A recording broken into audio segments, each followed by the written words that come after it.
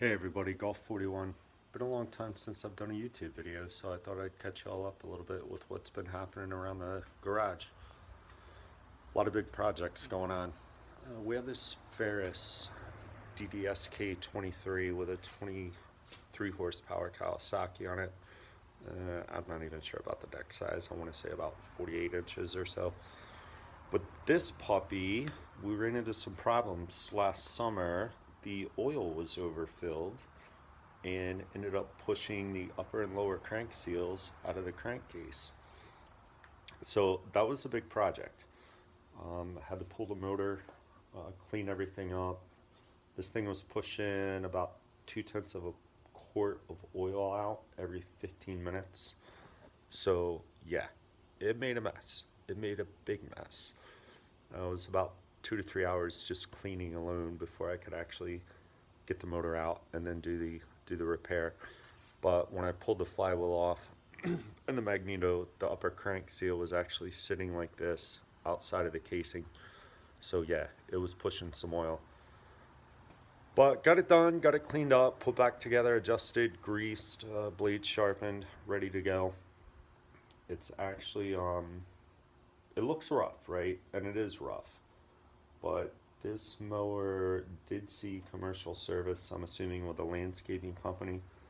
But for our 2¼ acres under grass here, that does exactly what we need. We went from 2.5 hours with a lawn tractor mowing lawn to about 45 minutes with this thing. So it's a big time saver and has really been good for us.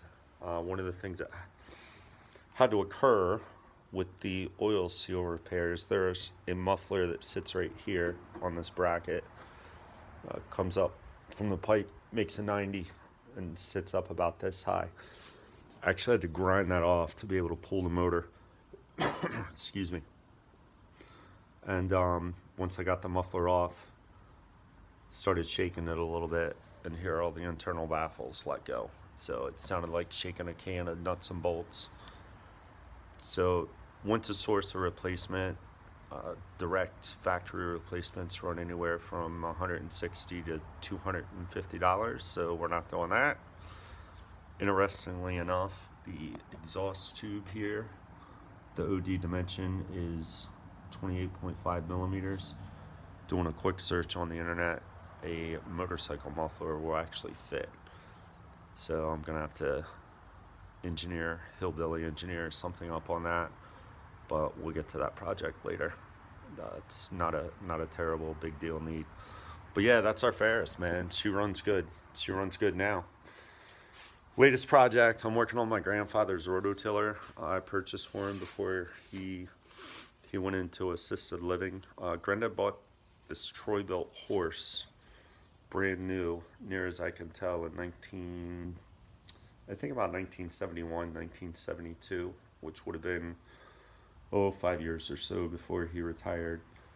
He was going to save money, so had a big half-acre garden and bought this thing brand new. Granddad always optioned up his equipment, so it came with the bumper guard around the engine, sits around here. You don't see too many of those. Not only general purpose tines, which is standard to the tiller, but also a set of bolo or pick tines. They actually just look like metal rod with a loop in them. And a potato furrower, which is a rare option. Not too many of those around. So this tiller sat out in the shed 10 years. We've been at this property. And I pulled it out last winter of 20, to get it going. I just joined a hunting club, and the right-hand man of the club wanted to put in some deer plots. So he plowed stuff up with his ATV, and I said, hey, I'll bring my tiller up. So got it going last summer. It was running, but come to find out, the flywheel crank seal, oil seal, was leaking and spraying oil all over the magneto. It's not good. Doesn't help ignition. So decided to pull it out, replace the oil seal, retime the magneto, getting spark. Was not firing, pulled the carburetor. Here the needle seat had gone like this, internal to the carburetor, got that out, replaced it, and still nothing. One of the things I discovered with this tiller, which by the way has the Tecumseh 6-horse engine, the model number is an HH60, is that valves were leaking. A lot of carbon built up on the valves, and also discovered a puddle of oil on top of the cylinder. So pulled apart the motor this afternoon and checked the ring gap, and the ring gap is way out of spec. It actually measured about 6/10 of an inch of ring gap, believe it or not. Yeah, that bad. So jumped on the internet real quick. Rings and pistons for these things either are standard or bored over. 10,000ths or 20,000ths are difficult to find, and if you do find them, you're gonna pay for them. But we'll get them. So I'm thinking new set of rings, probably a new piston too. The piston has a little bit of wear. I don't know if you guys can see it right up top, on top of the deck there. It's actually kind of concaved in a little bit, sloped in that way towards the center. So yeah, we're gonna be looking at a piston too, I think, and a little bit of scoring here and there. Cylinder doesn't look that bad though, thank goodness. So we'll give it a quick hone, put some rings in it, probably a new piston, and see what we get. I think we'll be pretty good. Also planning to grind the valves. Unfortunately, I do not have a valve grinder. Those things are running $500 to $800 on the internet used. So that would eat up a big chunk of the play money, and like to have a little bit in reserve, if you know what I mean. But the guys where we get our cars done, they're into racing go-karts and that sort of thing. So I'm thinking they probably have a valve grinder. So we'll face the valves, just clean them up really. They're not terrible. Seat them, lap them, rings, piston, put it all back together, and we should be good. New oil seal is in. I don't know if you guys can see that there. So that appears to be holding oil, even after cranking the engine, trying to get it to fire. But yeah, these Tecumsehs, their parts are starting to dry up for them, you know. 15 years ago, you could get parts, just about anything you wanted, no problem. But these days, parts are drying up. You know, like I said, Granddad did a lot of options, right? So he ordered this with the electric start and also the charging mechanism. There are barrel diodes that actually go in these slots from the factory to charge the battery. Can't get those anymore. I got a couple lying around from Granddad that are like pushing 50 years old, but you can't get them. So there's a couple little hints out on the internet. What I ended up doing was buying commercial grade or modern diodes and soldering them in, and it works. The battery's charging.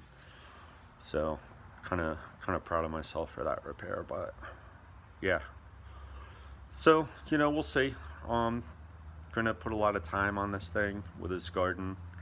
I've used it here and there ever since I've had it. Been about 15 years, but it seems like every time I go to use it, it doesn't want to fire. So you know, some of that's carb, some's ignition, but kind of tired of getting messing around, and we'll get it right. And besides, gonna have to get deer plats done for next deer season. But anyway, want to catch you guys up. Not too much else going on project wise.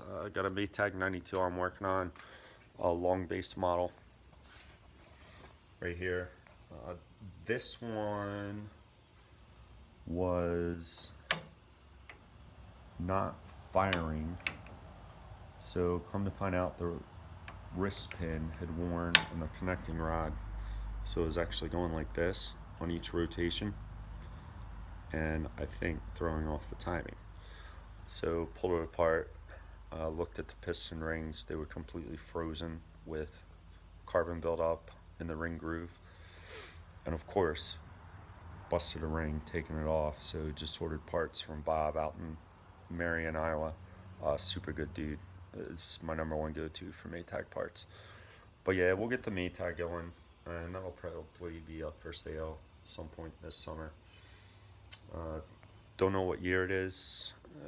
You know, it's, I mean, all these Maytags anymore are pushing 80, 90, 100, 110 years old now. So keep an eye out on the channel, and be on the lookout for Maytag 92. Once I get the parts in for the Tecumseh, the rings, and the piston, I'll have a video of the installing that, honing, all that good stuff, and hopefully we'll have a video of that thing running and doing some tilling out here in the old paddock. But anyway, nice to be back on YouTube a little bit, and trust everyone's doing well. Thanks again. Be sure and hit subscribe.